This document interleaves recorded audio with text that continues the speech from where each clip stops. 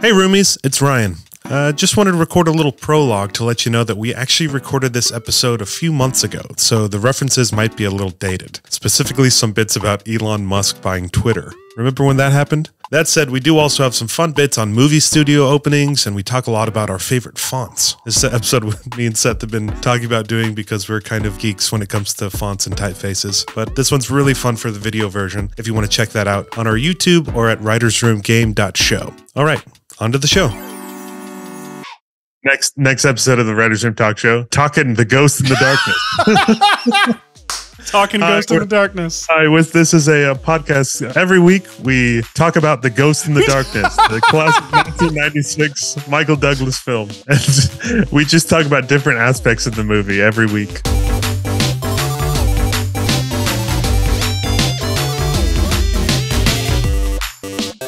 Hey everyone, I'm Ryan. I'm still Seth. He is still Seth. I am Ryan. Welcome to the Writers Room Talk Show. Of course, we alternate game show and talk show episodes. We don't need to do an intro. We went over this last time. Oh, we're doing a talk show this week? I'm so dumb. I didn't realize that's what we're doing. Yes, we're doing a talk show. Oh, then screw prompts. I don't know why I asked you for a prompt this week. I was like, you make up the prompt this week, but it's a talk show. Oh, good God, I'm relaxing. I was like sitting here like ready to write. I took my vitamins. I was like, dude, look at you. You did actually didn't do my cocaine. Yeah, we alternate now. This is partly because we hear from people, listeners like you, that you enjoy these talk show episodes where we just kind of talk and ramble like regular podcasts, but we still really love doing the game show. So, this season we're going to alternate. Seth, we're coming off an episode last week that I think is one of me and you's favorite recording processes that we've had thus far recording this podcast. Yeah, I was really happy with it. Re-listening to it, I'm like, I don't know how much sense it's going to make to the common listener. The audio listeners. Maybe it will. Who knows? But it's the most fun I've had on recording one of these. I think it was a revelation, us being able to just pull up Highland and actually write a scene along with...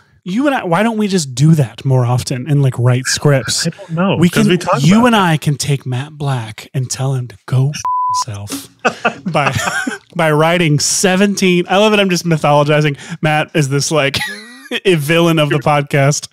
What's great, and I still won't reveal what we've been working on because I feel like it's much more fun to keep it a secret until fingers crossed something happens with it. I do want to tell the audience though about your deception and trickery. Yesterday I get a text from Ryan that said, I get a call from him that I'm not able to take it because I'm in the middle of a meeting, and then he texts me right after and says, "Call me ASAP," all lowercase, which means I should have seen that. I think that if the C in call was lowercase, that's clearly you going out of your way to seem like you're in a hurry and it's very, urgent. For context, which I meant, Ryan is actively pitching major motion pictures at the moment to some very, very high profile players in the game. And to get that text from Ryan in the middle of that, invigorating. It's exhilarating is what it is. It's like, oh my God, everything is about to change. You're not going to call me when something's bad. Like, dude, call me. Our like one mutual friend is hurt. Like, maybe you will. But I think there are other people you'll call in a state of emergency. The point is, I call thinking Steven Spielberg just walked into a Zoom meeting or something. And I like how that's the peak of excitement for me is Steven Spielberg didn't buy your project, but walked into your Zoom meeting. Yeah. I mean, but for me and you, that's a life-changing event. It is. I mean, I've told, I think on this podcast this time I was at Amblin in the lobby waiting for a meeting and looking at my phone, and I hear Steven's on his way up, and I look up and the person at the front desk is hanging up the phone, and I look over in the courtyard and I see these sneakers going up the steps at a cadence at which someone of Spielberg's age would walk up some steps. And I thought, I just effing missed him. Like I could have, like he literally walked through and I was on my phone. The point is, wow, I stretched this story out. You made it all about yourself. Paulie was, hello, who am I?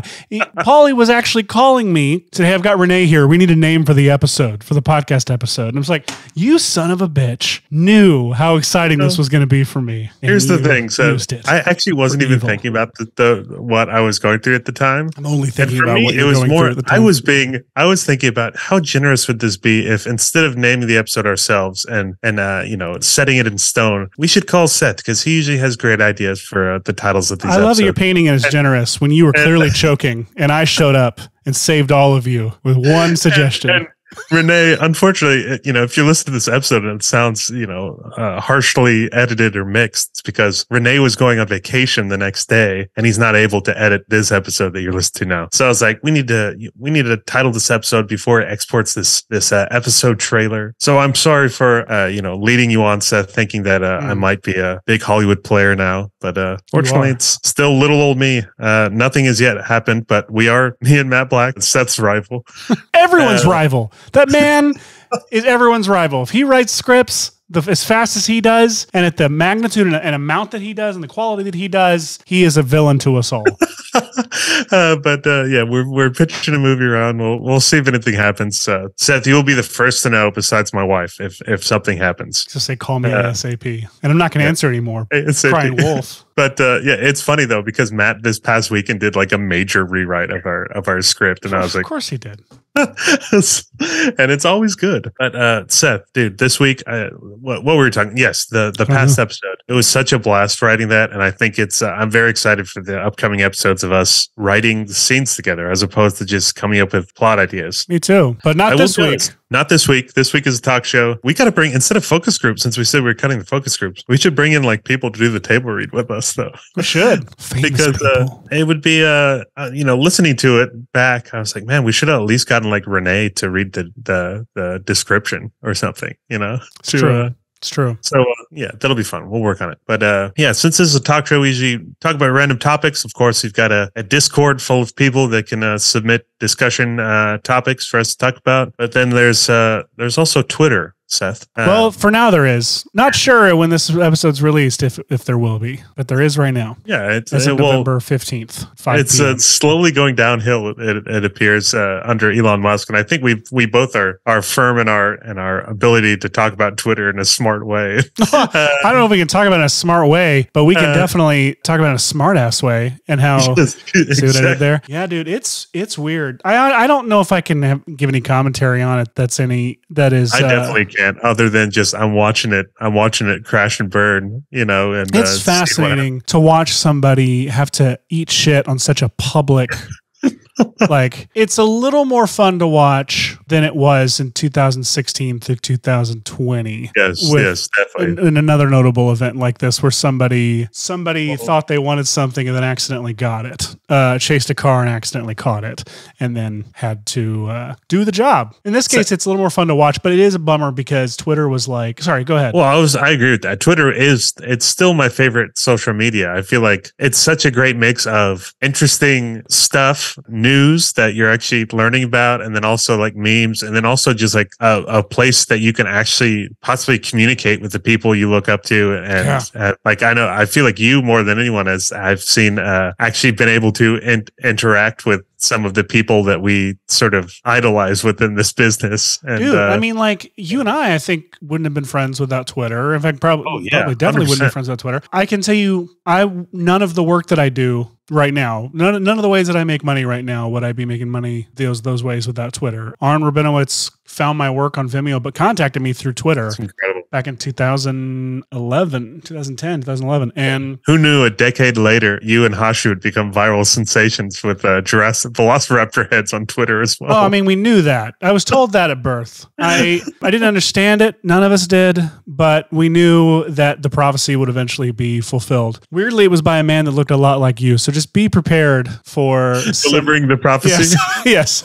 That would be delightful. Oh my God. If you delivered my prophecy, will you deliver my prophecy? What if that was like a thing you had to propose to someone else? Like, wow. Will you be the godfather of my child? Will you deliver my prophecy? You deliver my child's prophecy. Yeah. Like I said, it's like, it feels like everyone is on it. At least everyone. And matters. For sure in like a professional sense. Like it, and it seems like, Seth, how do you feel as a person who was verified, had the blue check mark, and now everybody can buy a blue check mark for $8. Okay, a couple multi-tiered thoughts here. One, it doesn't matter. It's garbage. It is meaningless. Okay, number two. Number two, it was really nice to have it. And it was nice that I had it for a longer time. I had it for a decent amount of time. I think I got verified in 2016, which gave me a little bit of like walk around confidence, I get the blue check that nobody cares about. But for it, kind of like winning a Dove Award, like no one knows what that is anywhere ever, but you still get to say you won one. I see the Dove Award right there. Yeah, no, it's the least relatable brag.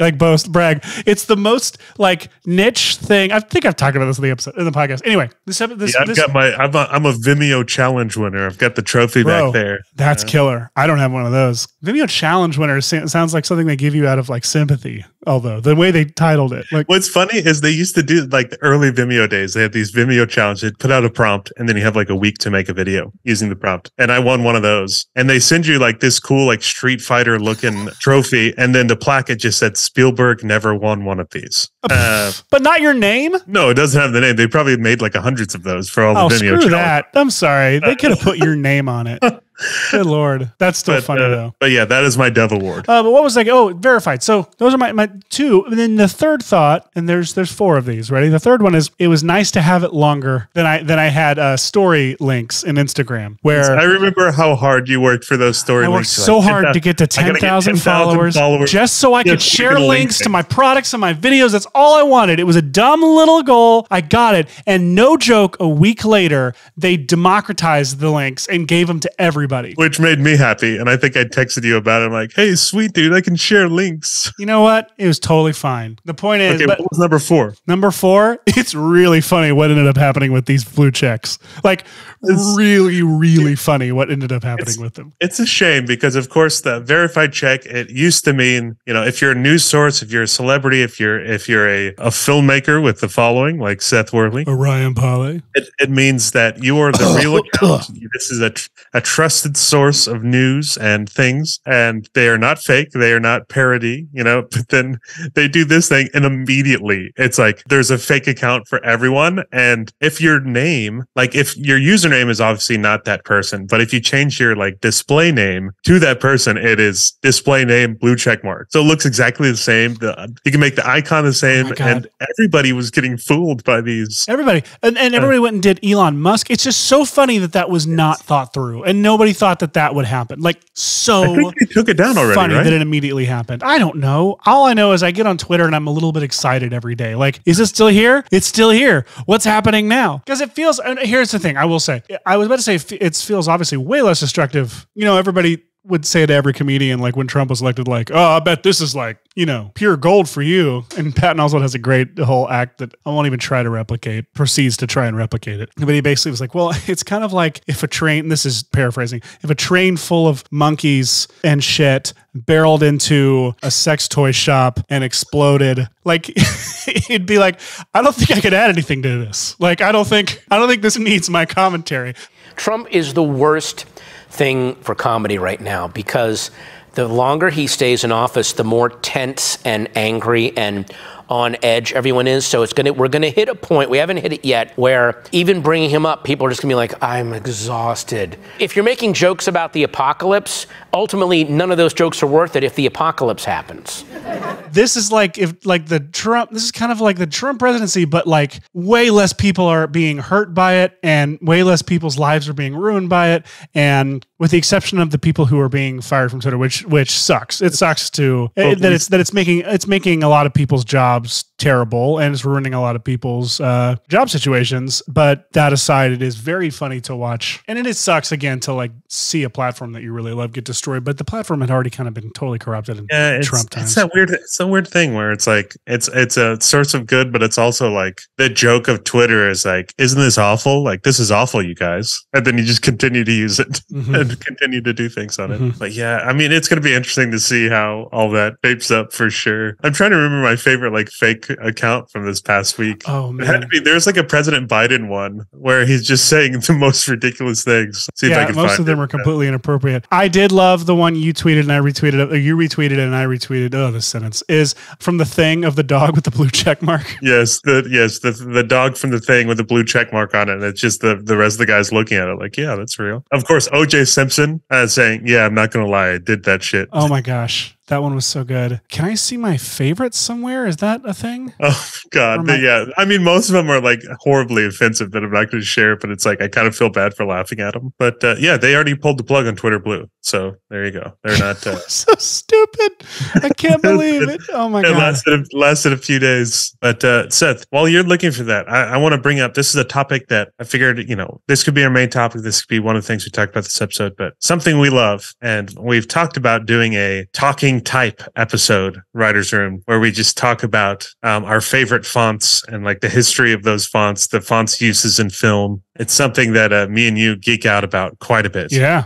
But I feel like something, that's eventually we're going to make it to that episode. It's going to be really fun. But something else we love, and we've mentioned in the past, is like film production company logos, like before films, and their sort of custom usage. I saw a tweet today, and I don't know if you'll hear this. I won't screen share it, but the Alien 3 studio logo fanfare. Do you know what I'm talking about? Do you? No. No, check this out. It's the 20th Century Fox logo, the big gold, 3D type. But you said you're not going to share it. I won't. I'll play the audio for you. But how will the audio do anything for me? We're talking about type, aren't we? No, but check this out. I can't hear anything. Damn it. Okay, then I'm going to send it to you. Were you trying to? Why didn't you want to show it to me? I guess I could share screen. It's not that big a deal. Full disclosure, I've never seen Alien 3. I always heard it was not great. Yeah, it's rough. You should listen to the episode. I think there's an Alien 3 episode of What Went Wrong. I'm pretty sure there is. If not, there's a read up. I'll send you something. It's a fascinating behind the scenes story though. Go ahead. Sorry. Yeah, no. I've heard that there's like whole documentaries about this and like the stuff, everything going wrong and everything. But I saw this and I'm like, it makes me want to see this movie. But oh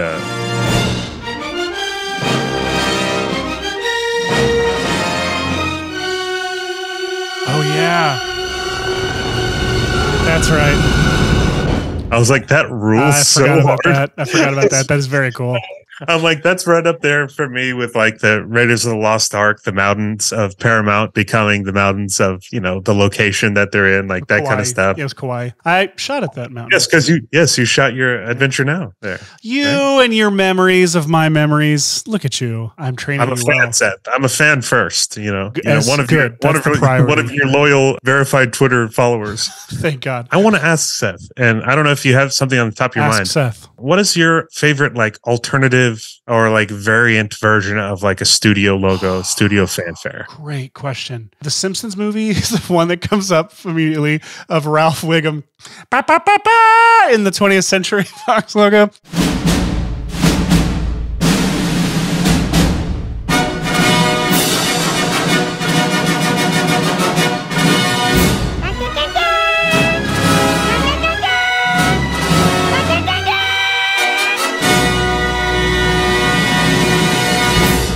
That's not my answer, but that immediately thought of that. You have your answer because you've probably thought this through. Well, I said the Raiders one because that's one of my favorites. And it's not really like a variant, a studio logo, but I just love and they do it in Temple of Doom, I'm pretty sure too, where it turns it to the gong, like the mountains turn to the gong. Buddy, it does it in every Indiana Jones movie. You crazy? It does it. I guess that's true. In the Mountain in Raiders, the gong in Temple of Doom. It's a mountain in Last Crusade, but it's in Nevada. Right. It starts with a flashback Western. And then it's the molehill in Kingdom of the Crystal Skull. That's right. That's right. Which I actually like a lot.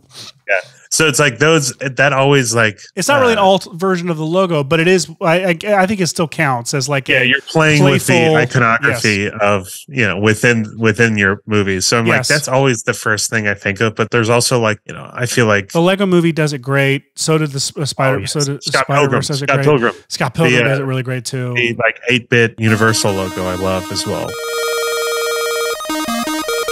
Of course, you've got like Marvel Studios. They love changing it's more changing the colors than anything. The color scheme and the sort of textures of the Marvel Studios logo, which I like that. I know my first feature, I'm going to be pushing hard to change to do a variant logo just because it's just such a fun way to start your movie. I'm struggling right now with mine because dude.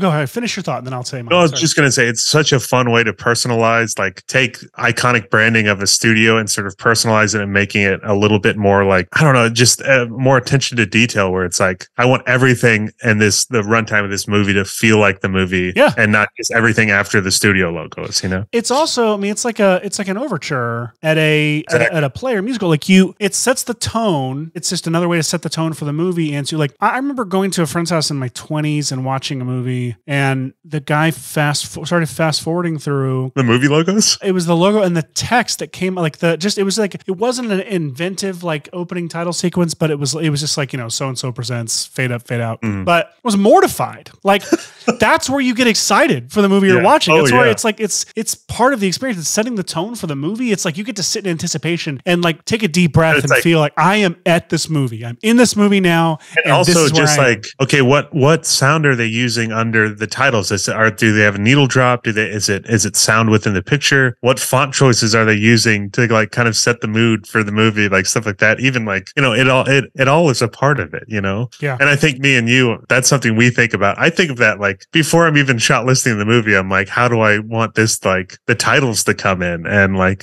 stuff like that. With your movie, without spoiling it, you said you were I struggle with my movie because it's an independently financed movie right now. So until we're like acquired, hopefully there isn't a studio logo on it. And yet I actually need that screen time to be able to build, because of the way that my movie is structured and the way that it moves toward, but the way that it... Yeah, because I'm assuming you're going to be using sound and sort of, you know, there's lots of build up in that beginning where your visuals, you need that well, the movie it's a genre film, I would argue, but it doesn't get to those genre elements immediately. It kind of starts off from a more naturalistic place, and I need as much time at the opening as I can to like get the audience in a mood and establish a tone and say like, and just to say like, this is where the movie's going. So like, and get their expectations in a place. So then you feel like, it's like, you feel like, oh, when you go to see Jurassic Park, you know you're going to see a movie with dinosaurs. But if you turn like, and so you can sit through, you know, like an hour of no dinosaurs, knowing you're going to get to them because you saw the trailers, you're going to see it. But if you like turn on this movie on a streamer and you're like, I wonder how this is like you don't know that, you may not know that there are going to be whatever at a certain point. So all that to say, I just dropped a studio logo at the top of mine rather cheekily for now. I don't know what I'm going to do because it does a really good job of setting the tone for the movie, and I'm just not going to be there when we, you know, send it to festivals and stuff. Real quick on this subject, I just thought of this before I forget. Do you know the story about the Waterworld opening logo? No, I'm trying to remember it. Okay. I haven't seen Waterworld. It's essentially it's the 95 era Universal Earth, so it's still the practical Earth, right? Practical film, and it just at the end of the logo, it zooms in through the logo and into the Earth and down into and like it gets covered in water. I'm remembering that. Okay, have you heard the story about this Earth, this globe? No. Okay, I may get some of this wrong, but like apparently whatever you call graphics house, who were hired to do this opening logo, to take the Universal logo and modify it with this 3D animation, they asked when they got permission, they asked Universal, they requested their assets, like the assets like any models used, like, and they said sure, we'll send it to you. And then within like a week, he gets a call at his like apartment or his office or something, that in the lobby he's got a huge package for him, and he goes downstairs and it is a giant freight like crate with this giant globe in it that the Universal thought, oh, you need a model, we'll send you our model. He was asking for a 3D model and got this giant Universal globe, but he's like, I can't get this upstairs, like this won't go in elevators. I don't know where they ended up going with it, what they ended up doing with it. I think it's really funny that you ask for a 3D model and you get sent the entire Earth. It's incredible. The entire Earth. The entire Earth. I'm just imagining how that arrived too, like in a big crate or something, straight out of Indiana Jones. It was apparently like a big old crate that you have to like crowbar open. The sides of the box just... Yep.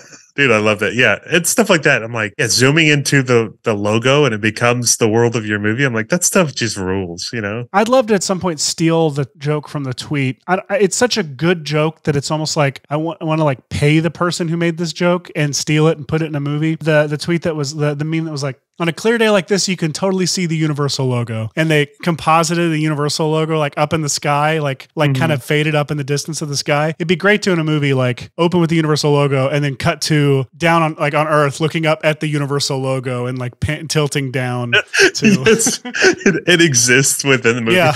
It shows up regularly in the like wide shots. Exactly. It just driving by and it's never spoken of. No one talks about it, but it shows up throughout the movie. It is it's constantly in there. I love it. Yeah, I don't know if I would have a favorite, but there's definitely a few that are up there for me in terms of the logos. Yeah, I'm trying to think of any other. I also like there was I want to say maybe it was an alien movie, but it's like I feel like a lot of horror movies too. It's just like you take you take the logo and you just put it like dark and gloomy in its sort of atmosphere with muted colors, and you're like, okay, now we're in a Harry Potter movie, whatever. Harry Potter did do it. They had the logo floating. You Got Mail did it. I don't know how the two of us didn't think of that. You Got Mail, the digital. Oh man, I freaking love that opening. Me too. It's so good. All the 3D early 3D models zooming through New York City. Disney, the Tron Legacy. Yeah, that's cool. Disney does it a lot, actually. I feel like there's like a real obvious one I'm not thinking of. Lego Movie is one of my favorites, though. Yes. Yeah, that's so great. Yeah. Anything else, Seth? I mean, that was the main thing I wanted to talk about. That's all we're going to talk about? It's the whole episode? The 30 minutes of us geeking out about studio logos. This is like what we would actually talk about in real life, though. If you guys want an insight about me and Seth, we would just geek out about movie things. If you could only work with one more font for the rest of your life, what would it be? One more font? It changes like every week. It does change every week, but this is your font. You can only use this font. It's your Ryan Pauly font. Say you're going to be like Wes Anderson and try for at least a decade to only use one font before you give up on that. Do you have this? Do you have a font? Do you have a Seth Worley font? I can come up with one. Oh, man, it's so tough because I feel like my moods change all the time. Yep, mine too. And I definitely have like maybe it's because like since we started doing weekend video, souvenirs sort of like been using a lot. A brand font. So I use it a lot on things, but also it's just such a nice, like soft, friendly, That's how I feel about Recoleta, which we use for VFX and chill. Yes, I thought same usage basically. It's like another one I really like in that category of like sans serif fonts that are like soft, friendly sans serif fonts that also have an obvious tinge of like. Do you mean serif? Of nostalgia. Oh, did I say sans serif? I'm sorry, I meant serif. Yes, thank you. Pro serif. New Spirit. I like New Spirit a lot. I don't know if I know New Spirit. I was going to say Cooper Black. Cooper Black. Well, isn't that like a Batman font? No, I mean it's just like another. Time to open After Effects. The only thing I open when messing with text. No, I mean Cooper Black's just another. It's sort of it's a little thicker and like vintage sort of friendly, quirky font. Well, it looks like it's time to share my screen with Polly. With that, New Spirit. No, I know what this font. This is. Oh, we're sharing screens now, baby. I am, baby. Yeah, I mean this is Recoleta to me. This is like the same font, New Spirit. I'm gonna type at least very similar. Seth and Ryan. Hold that up, and we're gonna real quick just hit center anchor point layer content, center and view with my two Stream Deck buttons. If you're listening, the words Seth and Ryan are an After Effects window. This is a podcast conversation. We've got. I don't know why New Spirit doesn't show up unless I search for it, but New Spirit Light Condensed is a nice font, and actually that is very nice. What is some things you've used this for, Seth? Well, I've used it for a couple things where some stuff I can't talk about. But here, why don't I do this? This kind of stuff. I'm talking about that stuff every week on the podcast now. Here we go. Let's say Seth and Ryan. Let's do this in a different. One of my favorites I've used on VFX and Chill a lot because it's a fun font. I'm now forgetting. Oh, Skull and Void. I've found that to be one of the most fun. You used that for Quasar title logo. I did. Sorry, Qzar, our past episode. Which I think you.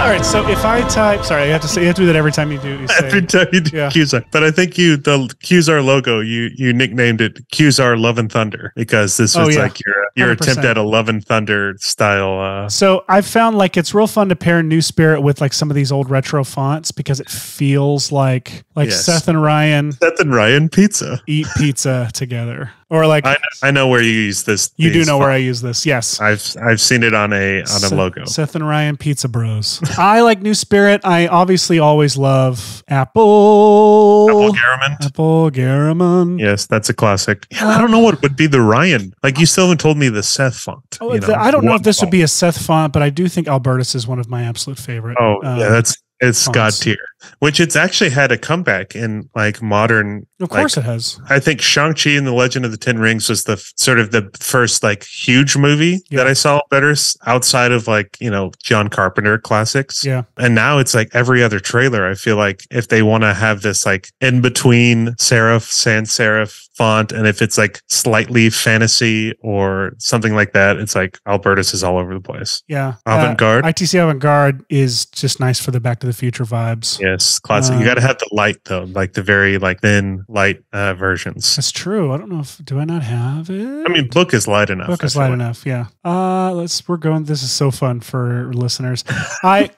So fun for us to just talk about. I am a big fan of. Is it circular? We use it on plot devices a lot. Circular is a nice it's a Spotify font. Yeah, so it's a bit dated now too because it's like it was used everywhere online for a while, but I still like it a lot. The trick is just picking something that's classic. I like the ITC fonts because they've been around since like the 60s, and it's like tried and true vintage fonts that are sort of timeless. But stuff it's like sad Albertus. to think about committing to a font though, because can you imagine using Gotham on everything right now, like we were doing 10 years ago? So early 2000s. I know. So it's like, it's got to be something that's been around for a long time, that it's just like, it's always going to be cool, not just like, trendy. I would say Helvetica, but Helvetica tends to make me feel sad sometimes. Interesting. It like does, it's a little too clinical. A little too cold. Yeah. It like, I love it in lots of places, but like, I mean, right now, Pizza Bros and Helvetica looks nice, but you got to squeeze that kerning a little bit. Even more? All right, I'm going to do it even more. Oh, no, that's what I mean. Yeah. When you had it, like, was nice. Do you also have just hundreds of, like, very specific fonts that you use for one thing that you'll never use again? Or that I got because I wanted to try for one thing and didn't like them, and now they're on my computer, taking up space as if I don't know how often have you spent money on fonts, Seth? More often than me 10 years ago would think. Yes. I mean, I'm the same way, and I feel like I'll buy a font, and I'm like, you know what? I want to support this. I really like this font. I'm going to use it all the time. Remember one time you did that and then they still tried to sue you?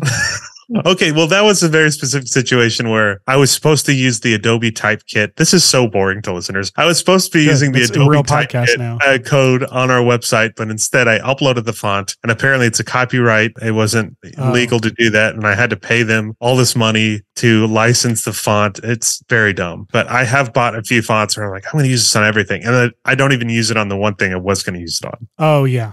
That's how it goes, and we get to support the type designers. I do love me some serif. Serif Gothic, honestly, Serif Gothic extra bold. That might be up there for me. Me too. But again, I feel like it's something that it's on its way out. Like I might get sick of it again for a while soon. For a long time, I would have told you House Brush or House Slant. That to me is a very early Seth Worley Red Giant font. Because it was very J.J. Abrams Wired magazine from 2009. It's so specific. It was because he talked about in the Wired magazine that J.J. edited around the release of 2009 Star Trek was I don't know how best to describe it. It was just like this bomb that just dropped into my life and like changed everything. Like I learned, that's where I found out who Andrew Kramer was. Like he mentions Andrew Kramer in it. I found out about like Theory 11, who makes magic stuff. I found out about like so much stuff. House Industries, I found out about them through this Wired article issue. It's a whole issue that he edited that I don't know if you can still get it somewhere, but it's amazing. And there hasn't I gotta see if that's online somewhere that I can. There hasn't been anything like it since for me that has like influenced me in such a significant and sudden way like that magazine did. And so I used house fonts on everything for like the next 6-7 years. That's me. I'm kind of love it. Look at the New Spirit. Look how Pizza Bros looks in New Spirit. That's I feel like font. That, especially slap that on a beer label. That's a classy looking. It's very nice. Talkin Type. This episode has become Talkin Type. It has become Talkin Type. Finally. Welcome everyone. I'm Ryan. This is Seth. Welcome to Talkin Type. I still don't know my font, man. There's just so many that I love that it's hard to. I haven't really committed to one either. We're just walking through them. And Wes Anderson, it's like, Futura. I remember we all go through Futura phases, I feel like. And then we come back around because it ends up working really well on stuff. Yes, all caps, just. VCR OSD mono is another good one for me from which was the one used on Better Call Saul. I haven't seen the version that you can also do or lowercase. A VCR OSD mono? Yeah, the version I have only does all caps. Are you sure you have VCR OSD mono? Mm-hmm. That's what it's called. I've said it multiple times now. Right, different version. I have so many fonts in here too that I downloaded just to recreate a logo or something for either this show or for. Absolutely. Yeah, you don't know your font, do you? It's so hard. I'm still looking through, and they're just like so many that I love that it's hard to pick a favorite. Let's see. And I'm trying to think of one that you might have too, so you can pull it up on your screen share. type gun. Seth just typed out the words type gun and the Top Gun font. It's a very specific joke that only works if you're watching the video. Only works if you're watching Top Gun. Can we talk about Gill Sans, which I feel like doesn't get enough love? I don't know if you have Gill Sans Nova. I do have it. Let me grab it. Gill Sans Nova. Nova. It's like the modern version of Gill Sans. I don't have it. Good. This is like, it works really well. I will tell you, I haven't gone toward Gill Sans ever, but the second I put Type Gun and Gill Sans, it looks like straight out of the 80s. Like this is an 80s movie title. It is. So go type in Ferris Bueller's Day Off in all caps. Oh, of course. And you will, and then maybe go to see if you have is there a line break in that, or is it all the way? Yeah. You can do a line break and space it out. See if you have the black version. The black might just be on Ultra Bold. Ultra Bold. That's it. That's the logo. That's the poly font. I'm sorry. You got to take this one as yours. But it also Gill Sans and like a Back to the Future kind of way. If you use like the light version or the book version, you can kind of have it small and have nice little vintage. The kerning on this is weird between the A and the Y. It is. It is. You gotta kind of go a little custom with it, but I hate going custom. Gill Sans is up there for me, especially like I said, if you do the lighter versions, it does kind of give that same sort of avant-garde kind of feel. Isn't it blue, or it's not blue in the movie? Is it? Yeah, no, it is. The main titles, opening titles, are that nice blue fade on and off. But yeah, it's up there for me. It's the quintessential Ferris Bueller font. And it's like, I think that font was made in the 80s as well, like created in the 80s. So it just has that sort of wonky, quirky 80s feel. Seth has typed out Ryan Pauly's Life font. This is the name of our next podcast. Okay, I'll accept it. I'll accept Gill Sans. But if you go light with this and go super big and space between letters, you get like, if you type one word like snare and then go super big. I'm sorry, this is like the beginning of an 80s movie. This is the opening titles of an 80s movie right here. Yeah, totally. Yeah. Because it looks like a hair care product, like an 80s hair product font too. Like, and everything seems a little stretched too. Like why would you make the certain letters so much larger than the others? It could it could easily just say Vidal Sassoon instead of Ghost, and it would still be the same Vidal Sassoon thing. Yeah, it is Ghost. That's 100% the Ghost font too. Yeah, it is. It is. Also, Ghost in the Darkness. What is Ghost in the Darkness? Oh, you don't know Ghost in the Darkness? Oh, what is Ghost in the Darkness? Michael Douglas, Val Kilmer, and a bunch of lions. Dude, or maybe one lion, just one lion. It's a good movie. I haven't seen it in a long time. Ghost in the Darkness. Let's check it out. It may not be a good movie because I haven't seen it in a long time. Next episode of the Writers Room Talk Show, Talkin, the Ghost in the Darkness. Talking Ghost in the Darkness. This is a podcast. Every week we talk about The Ghost in the Darkness, the classic 1996 Michael Douglas film. And we just talk about different aspects of the movie every week. Okay, you're joking, but that's basically what podcasts have become, right? Seriously, it's usually with like TV shows, but I have heard of I know The Fuse. Though, like Drew and Charles have stretched that podcast out longer than I think any of us thought they could. Have you heard of Including One Hot Minute? Have you heard of One Hot Minute? No. Or maybe it's One Heat Minute. It's a podcast where they already went through it, but basically Heat, they took 1 minute of Heat and they did a week an episode on 1 minute of Heat. And then the next week they would do the next minute of Heat. Talk about that. What about the week after that? And then the third minute. Well, hang on. Okay. What about the week after that? Fourth minute of Heat. Okay, I buy that. But what about the week after that? The fifth week. Fifth minute. But they did that every week. And then they once they got done with Heat, they started going through other Michael Mann movies. And they just 1 minute at a time. That's crazy. So after the first 5 minutes of Heat, they moved on to other Michael Mann movies and did 5 more minutes of those. No, they did every minute of the entire movie. Okay, Seth. They did the sixth minute after that? But podcasts, it's like, this is like a hit podcast. So it's like, you never know what's going to work. How is that a hit podcast? We write a movie every week. Except this week. And yet the podcast that talks about one movie, 1 minute of a movie, it talks about one for 6 straight weeks, and only that, and not any further than that, it still is a hit podcast. Yeah, so they did And it's an entire series, like podcast network. They have Miami Nice, which is that's excellent. Breaking down the who are these folks? Do I know who these are? People are? Miami Nice. I don't know. You can look up a 1 Heat Minute. I'm gonna real quick just put make sure I save Talkin Ghost in the Darkness. They have a miniseries called The Last 12 Minutes of the Mohicans, and they talk about the last 12 minutes of The Last of the Mohicans. Just the last 12 minutes? Yeah, I guess Excellent. so. Maybe it's a miniseries. One Thief Minute, another Michael Mann.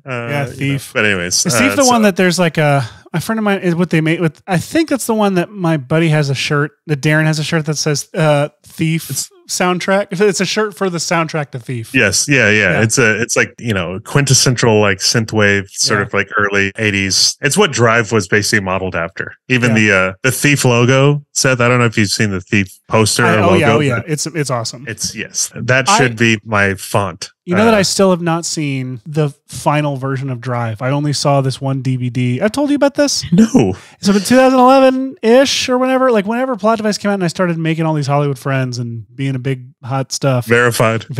That was the real verification. Accepting Lord and Savior Jesus Christ into my heart was the only verification I ever needed. And that Dove Award. And my Dove Award. When I went out, there was I think it was 2011. It wasn't any before that. A friend was like, "Hey, I have a copy of Drive on a DVD. This DVD is getting duplicated and shared all over town. It's like a cut that was submitted to the festival, maybe even screened, but it was pre-score, so it had temp score in it from." This is the only thing you've seen of Drive. Yes, and it was amazing. But it's the only version I saw had Social Network music in it, and it was like this. I'm telling you, other people who live in LA or work in LA during that time can attest to this. That like so many people only saw that movie on this bootleg DVD that was handed around. That was like a screener that wasn't watermarked. Wow. That's amazing. Yeah. I want to see that cut. I got it somewhere. The music in Drive is awesome. That's Cliff Martinez, like the original I hear it score. I've never actually heard it. Wait, like you're playing it right now? No, I'm sure it is. I've just never even heard. I've never heard it. I thought you said, "Here it is." I've never actually listened. I'm like,